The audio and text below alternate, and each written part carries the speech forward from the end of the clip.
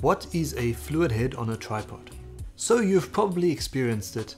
You're out taking some photos with your regular photo tripod and something interesting appears that you want to record on video. What then occurs as you attempt to follow this subject can only be described as the earthquake effect, and you'd probably bet you've never seen so much jitter in your life.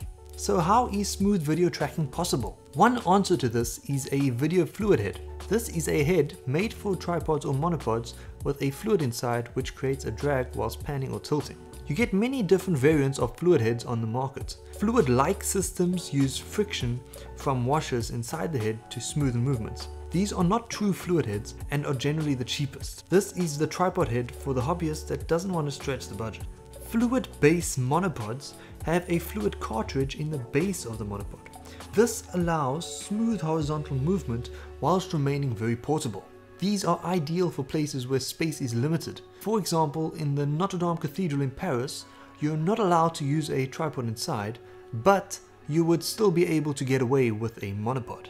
The negatives with a monopod system would be that it is not as stable as a tripod, and unless you have a fluid head, vertical tilting could be jittery.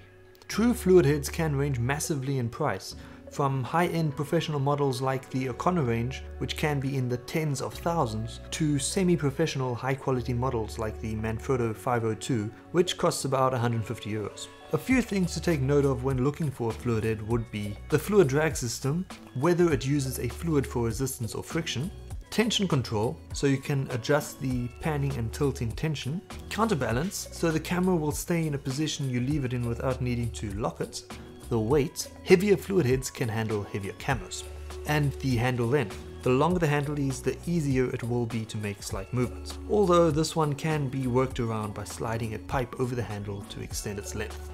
Personally, I'd recommend the O'Connor 2575D for anyone starting out in video. It's a bit pricey at $13,000, but you do get free shipping. Anyway, I hope this video has been helpful. If so, please give it a thumbs up and subscribe for more tech-related videos like this one. I'm David, and I'm gonna see you in the next one. Ciao.